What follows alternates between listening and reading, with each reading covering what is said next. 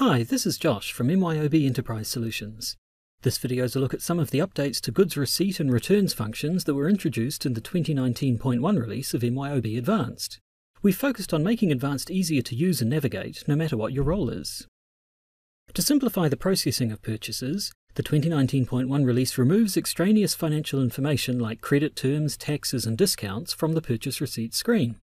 As purchase receipts are about the movement of goods, the financial information isn't needed, so removing this information simplifies the process and makes the interface cleaner and easier to use. New tabs displaying purchase orders, purchase returns and accounts payable documents related to the receipt have been added, so that you can browse to those documents if you need to see financial details relating to the purchase. A new tab has also been added to the purchase orders screen. Like the new tabs on the purchase receipt screen, the PO history tab lists all purchase orders, purchase returns and accounts payable documents related to the purchase order, so you can more easily review all the documents relating to any purchase order.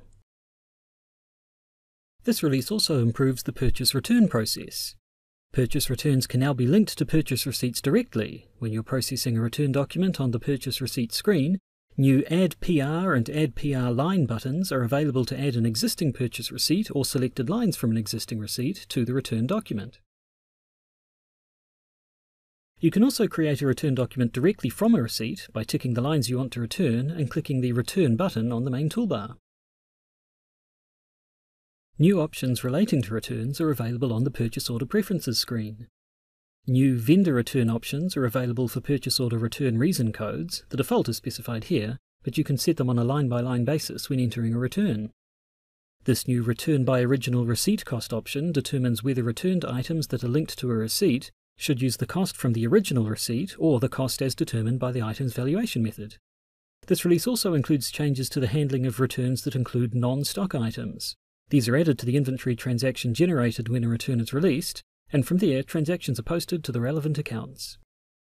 As part of the simplification of the goods receipt process, landed cost processing has been separated into a new landed cost screen instead of being an extension of AP bills or purchase receipts.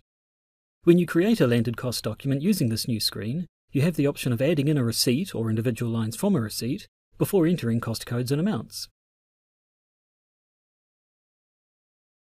You can also link a line of an AP bill to a landed cost line from the Bills and Adjustments screen using the Link Line button. Finally, new landed cost options are available on the Purchase Order Preferences screen, allowing you to customize the landed costs process to suit your needs. And that concludes our look at the changes to purchase receipting and returns in MYOB Advanced 2019.1.